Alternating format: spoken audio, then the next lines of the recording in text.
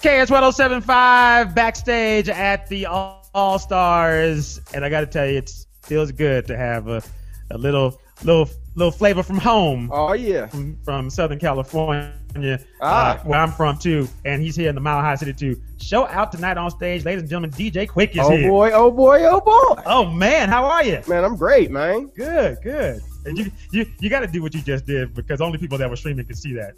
Really? You brought your alter ego in. Oh man, you don't want to use everybody who I am, man. Yeah, sure. See, what I did was I used DJ Quik to bring in the real me, man. That's Jimmy Griffin, y'all. Ladies and gentlemen, my name is Jimmy Griffin. Jimmy Griffin, R&B legend, Jimmy Griffin. Yes, sir. Yes, sir.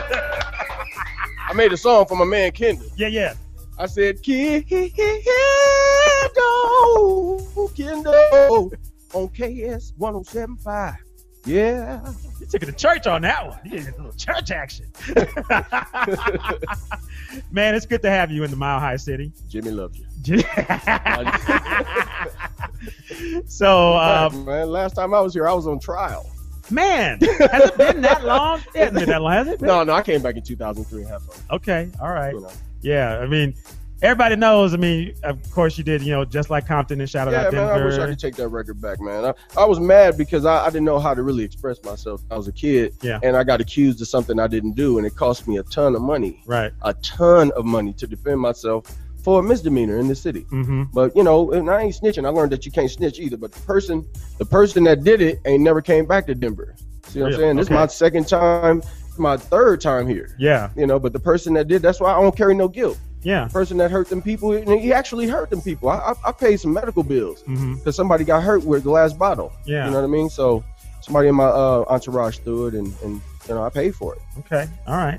I apologized. Yeah. We got that on passes, man. We back to music. It's way past. Yeah. And it's back to music. It's people wasn't even born when that happened. For real. That's probably at this concert. You got people 18, 19 that are out there. It's like, I don't know.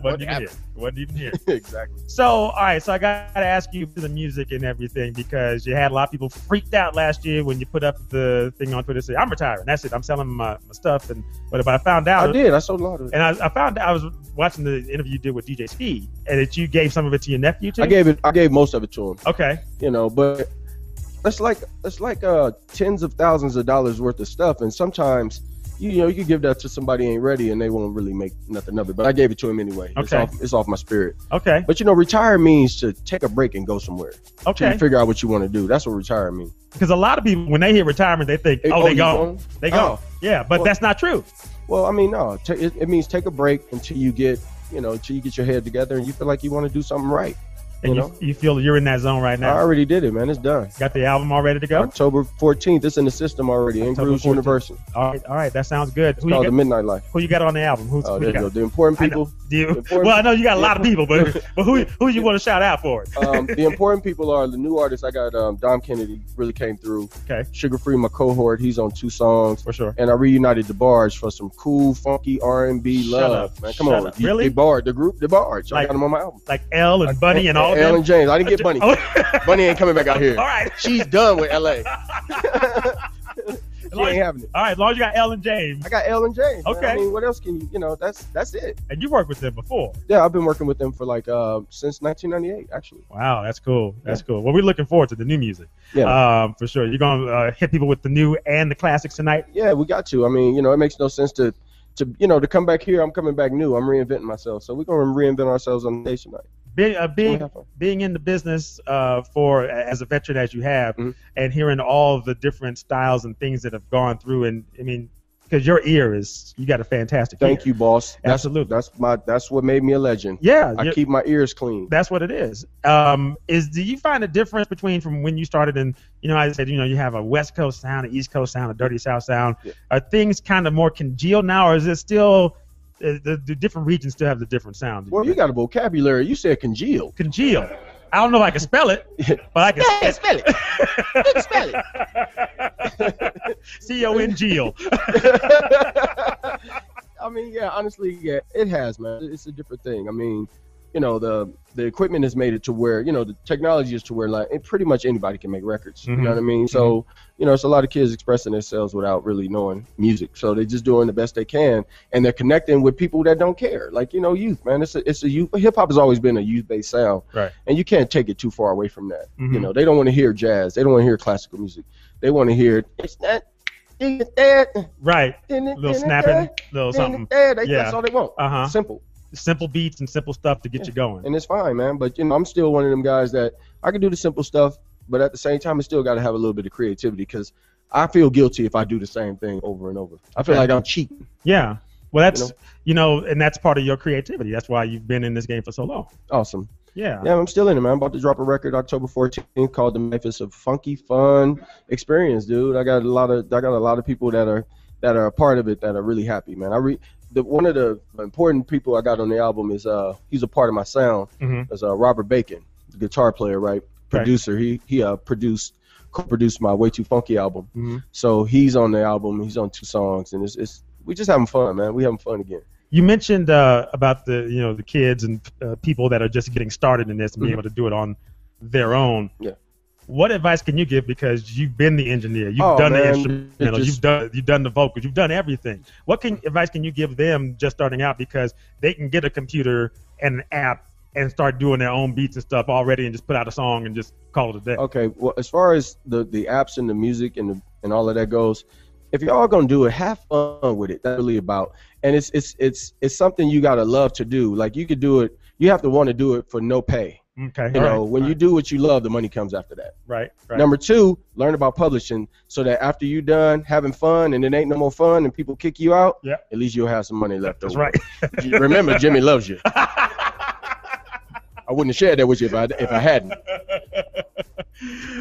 I gotta ask you, because I was reading some other stuff, and you are you working on an unsung already, or are you wanting to get on one? I talked to P. Frank already about it, and I'm gonna do it. I just got cold feet when he brought it to me, because it was so abrupt. It was like, wow, I gotta relive all that stuff again, man. I gotta bring that again, man. That's Unsung, for those of us on TV One, great series that shows, you know, about artists who done their thing, who actually changed the game of music and made a real impact, but didn't get heralded as the stars and didn't get all the multi-million dollars and the big Rolls Royces and all the jewelry like Jimmy has. But I'm gonna tell you, no, you know, that's what Unsung is about. Now I'm gonna end up doing my episode. Yeah. Good. That's a great show, and it's awesome for people that want to know more about the history of music and some of the people, where they come from, where they go. Yeah. It's a great show to watch, and you are definitely, I believe, in that category, because you've done so much underneath. Come on, man. That people don't understand. Who else knows? Like, not many people know that I produced Rick James. Right. Whitney Houston. Janet Jackson. Jay-Z. Tony. Yep. Come on, let's get Adina Howard. That's a platinum record too. Man, that's a great jam. Let's see. Who else? Come on, man. Throw me some names, Tone. Throw me some names. You did that. You did the 50 Cent beat in the background. Yeah, I helped with In the Club, 50 Cent in the Club, and If I Can't Do It, I helped Eminem with Encore. Did a couple of the things on there. So some of y'all probably did not know that. Some of y'all probably did not know. I worked with Talib Kweli. I actually helped break Talib Kweli on West Coast Radio. Yeah. You know, I had a radio show out there on Power 106, and I broke him. No doubt. You know, who? Eric Sermon, E40, yeah. Exhibit, we went platinum with Exhibit. Sugar Free, yeah.